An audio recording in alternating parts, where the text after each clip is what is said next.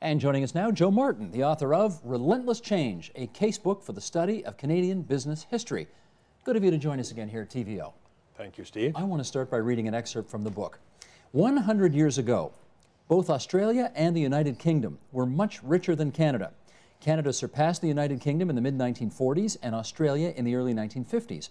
It even made progress in relation to the United States over those 100 years. However, given the relentless nature of change in capitalist economies, there is never room for complacency. A more finely granulated analysis shows that Canada's more recent economic performance has not been keeping pace, either with other countries or with our own record since the recession of the early 1980s. This book attempts to give clues as to the reason for Canada's economic success for most of the past century and for the more recent slowdown. Let's pick up on that last thought. Do you think Canadian business today has become more complacent? Well, the one thing I would add is if we did the same number for 2010, I think we might be showing a little better because of the strength of our financial system. I don't think they become complacent. I think where I changed my mind from beginning to writing the book to the end was I think generally speaking we've had reasonable public policy. We've certainly have all the proof that we've got one of the best financial systems going.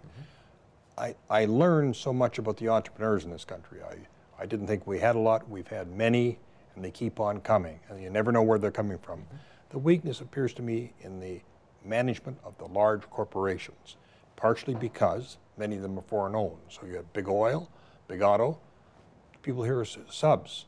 What we have to, I hope we're going to have in the future, are Canadian-based large corporations operating globally, and that's when we'll get the sophisticated management, which I think will drive our economic growth. A lot of themes there. Let's unpack them all as we go along. The diamond of sustainable growth. This is one of the theories that you enunciate in the book. Right. Tell us what you mean by that. Well, first of all, it's not mine. I got it from the Stern School in New York City. And their theory is that for economies to grow, national economies, you have to have four interacting parts. Sound public policy, a sound financial system. By the way, they refer to the public policy as non-predatory governments. One of my students said, give me an example of a predatory government, and I said Zimbabwe, and he said something not that extreme. But the government policy, the financial system, which has really been tested in Canada in the past 2 years and come out well. Then the dynamic entrepreneurs, I guess the greatest one of recent times being Magna, Frank Stronach. That would be an example. In the early days, Roy Thompson. Before that, Max Ake and Lord Beaverbrook. How about RIM today? They're the best example today, yes, aren't they? But they're an example of going forward. They're not only an example of superb entrepreneurs, and they're not the only ones in the Waterloo area, but they seem to have created a corporation with sophisticated management that compete globally. And I guess while we're talking about that area, OpenText would seem to be following in their steps. So we got 3 for 4 on that scale anyway, don't we? Yes. On the diamond? Oh yeah, very much so. Yeah, okay. So let's go through these. And I want to take you back now through some of the history which you teach at the Rotman School as well. The Coyne affair. Right. Everybody knows Andrew Coyne. Right. This is his dad, who people may not remember was the head of the Bank of Canada. Right, second governor of the bank. Second governor. Remind us of what happened. We're going back how many years now? 40, 50 years when this happened? He was appointed in the mid-50s by the Louis Saint Laurent government. And of course there was controversy at the time of his appointment because many people felt Louis Rasminski should have received the appointment. Which he eventually did. Which he eventually did. What happened was that whereas the governor of the Bank of Canada normally would give 1, maybe 2 speeches a year, Mr. Coyne had very strong views on what should be happening, and he took a much more political stance, gave speeches all over the country, and he was in conflict with the Minister of Finance and more particularly the Prime Minister. And so we had a full-blown crisis between monetary and fiscal policy. And you can imagine if what we've just been through, if we'd had that same thing now. They got to be singing out of the same hymn book, don't they? That's right, although what's happening, and there was a very good piece in one of our local papers this week showing that around the world there's a lot of challenge going on to the authority of the central banks. So here it got so bad, a group of economists did something, back in the 50s I'm talking about, did something never been done before. They wrote the government of the Prime Minister of Canada and said he should be fired. And eventually he was, but as Desmond Morton noted in one of his books, John Diefenbaker did the impossible. He made Mr. Coyne look good.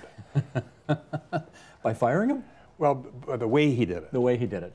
The way he did it. And Coyne had a liberal Senate that he testified before, and he came out looking like a hero and a martyr, when in fact I think he deserved to be fired. Gotcha. Okay, that's an example from public policy. Let's do a case study here on entrepreneurship. We remember, I guess about 20, 25 years ago, as we were going through signing of free trade agreements and that kind of thing, pretty much everybody in the country anticipated that if we went into a free trade agreement with the United States, our wine industry would go right into the toilet. It would be sacrificed. Exactly. We now know, of course, that hasn't happened. They're better than ever. Right. How come? Well, and by the way, I was very active in that. I was head of my trade association. We fought hard for free trade, but we all gave up on wine. I think there was sound public policy, but I think the person who deserves the most credit for it is Donald Zeraldo and his winemaker.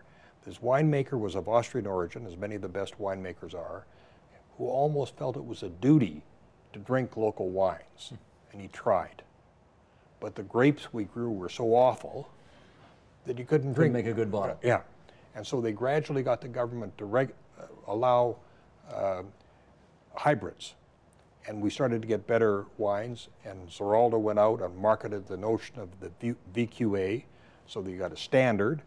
And then the government stepped in, the government of David Peterson, and facilitated the transition for the winemakers from one system to another over the period of free trade. So I think it was an excellent example of a combination of sound public policy, entrepreneurs, and eventually a large corporation in Vincor. And I guess inventing new product, as in ice wine, Well, wasn't a bad thing either. That's right. That really got popular. And I've heard Donald's got he's back in business with a new Donald Zeraldo ice wine, I've heard. I haven't seen it. Best. Yeah. He is. Okay, entrepreneurship, you said, was a part of that. My hunch is when Canadians think about how entrepreneurial we are, we don't score all that well. It's not the first adjective that comes to mind. That's the perception. Yeah. Is that true? I don't think it's true at all. And in fact, I think the numbers show that we have a higher percentage of entrepreneurs than the United States.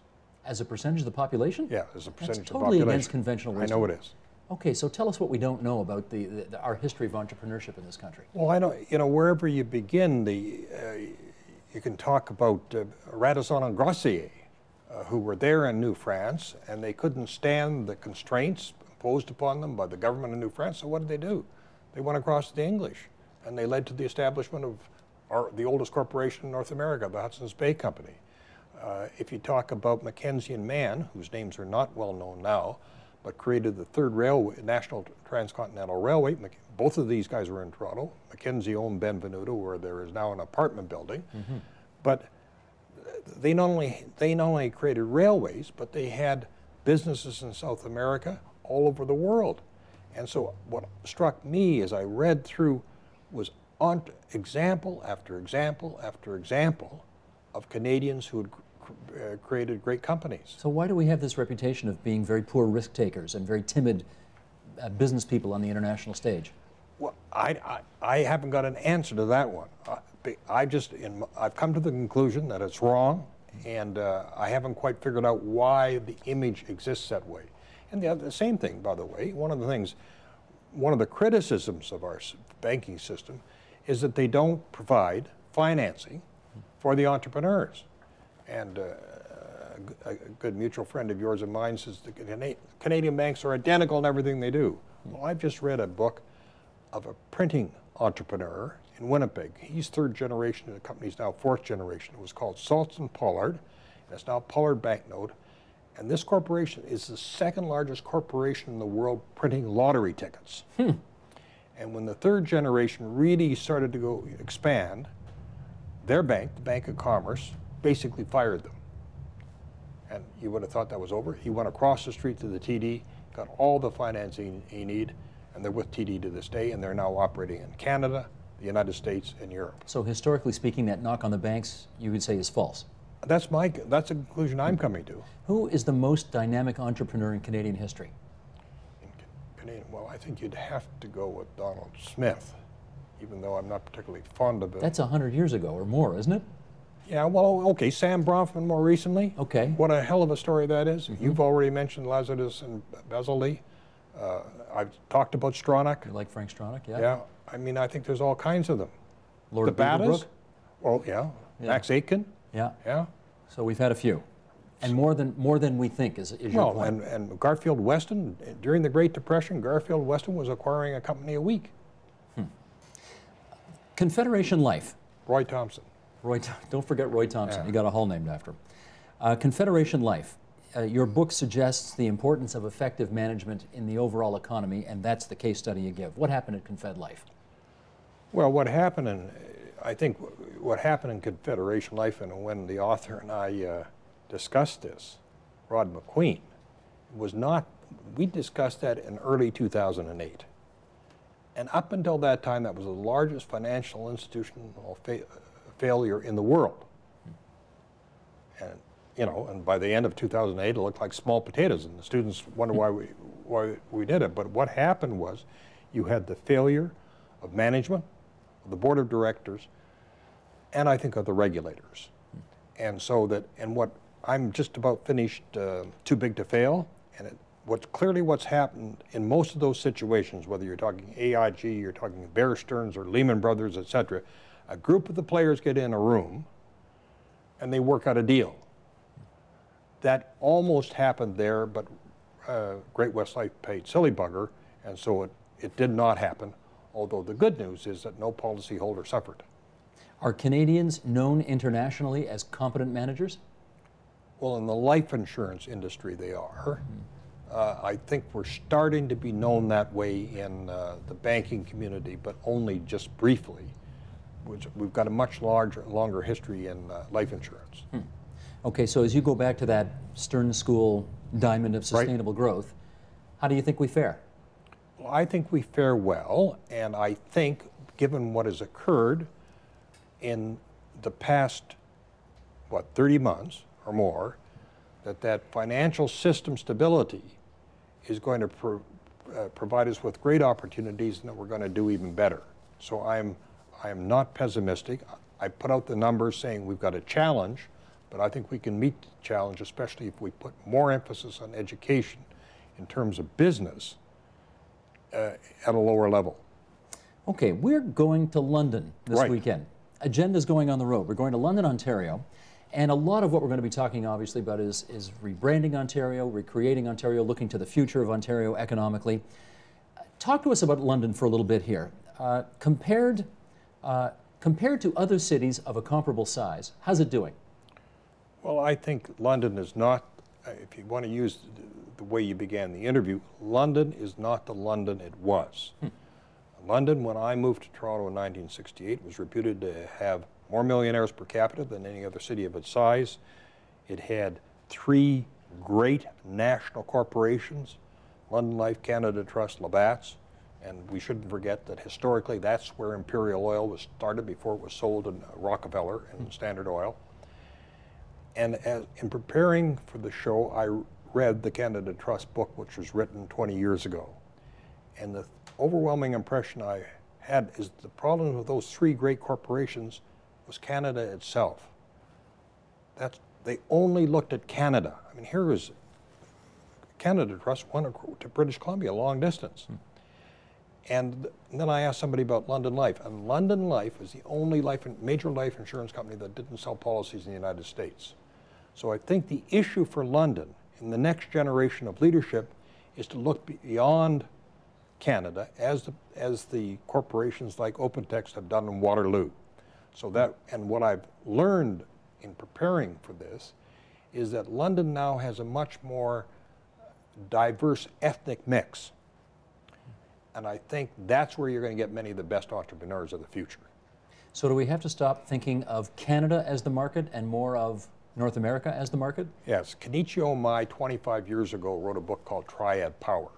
And he said you have to be strong in your home market. For Canadians, the home market has to be all of North America, because you need 300 million population base, especially given the problems of inter-provincial barriers of trade. I mean, we can talk about problems of free trade with the U.S. We've got, John Bragg has to get a permit to move his bees between New Brunswick and Nova Scotia, whereas in the United States you can take your bees from Maine, from Florida to Maine. Have we come some distance in that, though? I think I remember the days where if you wanted to sell beer in this, or if you wanted to make beer in this country, you had to have a brewery. You had to have a brewery in every province that you could sell, that you wanted to sell in. It's not that bad anymore. Well, it's not, yes, it's better, but it's not as good as it should be. But the main message is you've got to start looking at a market from the Rio Grande north, and once you've got that basis established, because the United States is not going to be the power 20 years or 30 years from now that is today. But you've got to have that bigger base that you can move offshore, either to Europe or to Asia. So if you were in London and you wanted to be making recommendations as to how that city could be more economically competitive and powerful, what would you tell them? Well, the thing I would encourage them is that do you have a good junior achievement organization in your community so that you can start at the grassroots building entrepreneurs? I would say the business school, are you teaching them at the business school? And I don't know this. I used to have a very close association with the business school, wrote articles for their business quarterly annually. But are you getting out there, not only teaching in the classroom, but interacting with the community and talking about the importance of going beyond Canada? I mean, you're not that far from Michigan. As you remember, when the Blue Jays started up, the problem with the London fan was, are you going to support the Tigers or the Blue Jays? That's it, yes, sir. The junior achievement angle, let me pick up on that. Do we do a lousy job in this country of teaching young people the importance of business and prosperity to our future?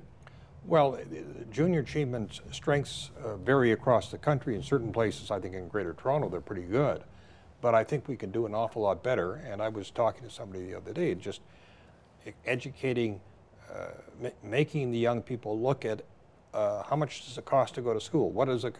How much do you pay to run a car? Things like that. I mean, these are practical things which I think we need to do more of. Certainly, I didn't get it at school. I mean, everything I've learned about business is after college. So in our last 20 seconds here, give me one issue you think our Agenda Camp participants ought to be talking about tomorrow. Well, how do you shape an economy in London that will be competitive in the United States? That's the key issue. And I mind don't mean blowing. tomorrow, I mean on Sunday. Okay, Joe Martin, Relentless Change is the name of the book, and as always, we're grateful for your participation here at TVO today. Thanks so much. Thank you very much.